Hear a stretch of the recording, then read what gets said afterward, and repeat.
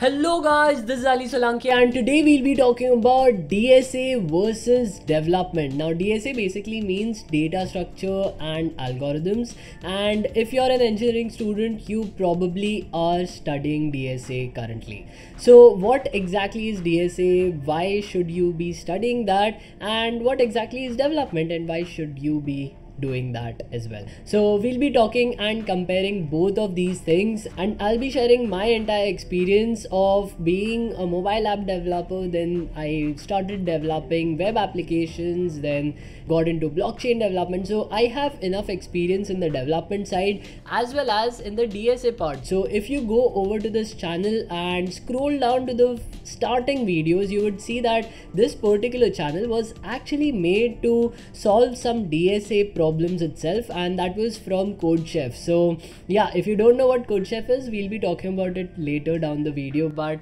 I just wanted to put it out that I've done DSA, I've done development, so now I will be sharing my entire experience with both of these things. So let's start with how did I first got to know about DSA and how did I start. So it was back in my first year of engineering when I was introduced to DSA, and that is where I was told that if you want to get good placements, you want to get into Google, Facebook or any of these big tech companies, then you need to understand DSA and you need to be an expert when it comes to DSA. So that is where my motivation lied. I was like, okay, let's learn DSA and let's be an expert over there, which is the best website from where I can learn it from. So there are a couple of websites. There's HackerRank, there's Codeforces and a lot more, but the one website that I really liked was CodeChef, and that's where I started to practice DSA.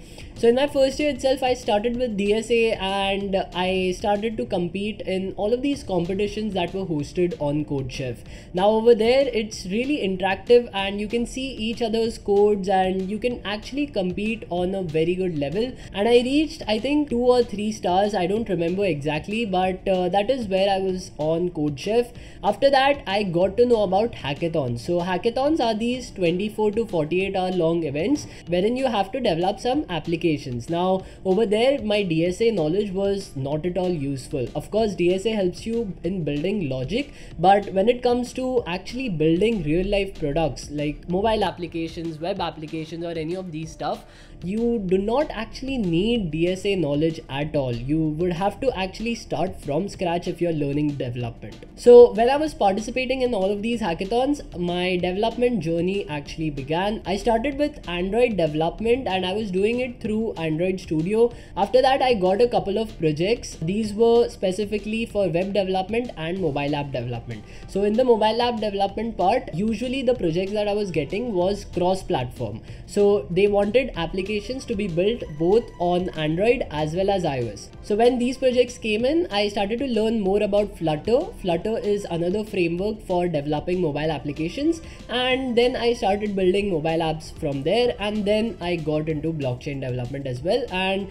my entire blockchain development journey is actually listed in one of my videos, so you can go check it out as well. In this video, I just want to talk about development as well as DSA. So as you can see, I actually left DSA quite a long time back. I left it in my first year itself. In my second year, I used to compete in certain competitions, but then I just left it. And the major reason for that was because I was not able to build any real life projects, or I was not able to build any applications with my DSA knowledge. It was only through learning all about these different frameworks that I was able to do all of these things. And to be completely honest, you do not need any kind of knowledge from the DSA part if you're learning about development, because DSA is really important when it comes to logic building. Now one more thing that I want to address over here, which was told to me in my first year itself, was that if you want to get hired in really good companies, you need to have knowledge of DSA. You need to be able to crack these really tough tech quizzes and tech interviews,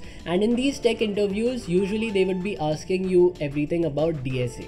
The reason why they ask all of these data structures and algorithms in technical interviews is because that is what you're taught in the 4 years of engineering that you're spending. They just want to check if you're sincere, if you're actually paying attention, and if you actually have a knack for coding. Now DSA is a really good way to know if a person understands code and has the logic behind it. So yeah, if you really want to get into good companies, then yes, you can actually go deep dive into DSA and start participating in all of these competitions. But that is not the only way. You can also participate in open source projects. You can contribute to these projects, and once the maintainers, they see that okay, you've made a lot of contributions, you can actually get hired from those companies as well. So there are two ways. One wherein you learn about DSA and then you implement all of those things in your technical interviews, and that's how you get a job. And the second way, which is contributing to all of these open source projects and getting hired through that route. Now when it comes to open source projects, what do you need to learn and how do you actually contribute to all of these things?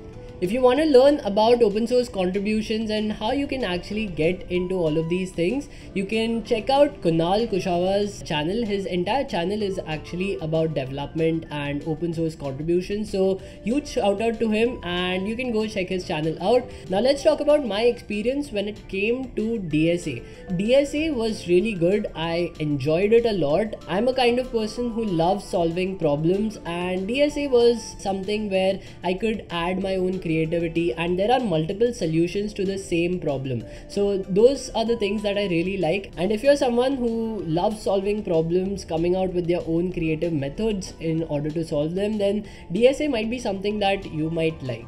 But I also love building products. I wanted to see everything that I was coding in my hands. If it was mobile app development, I was able to build applications like Show World, Guest in Me, and all of these different applications. You can still see them on Play Store and in my portfolio as well. If you're planning on doing freelancing, then I would highly suggest you to go with the development route rather than doing something like DSA. Apart from that, if you want to know about the entire roadmap and how you can actually get into all of these things, then you can check out this particular video over here, and over there I've explained and laid out an entire roadmap for these things. So go check it out and see you in that video.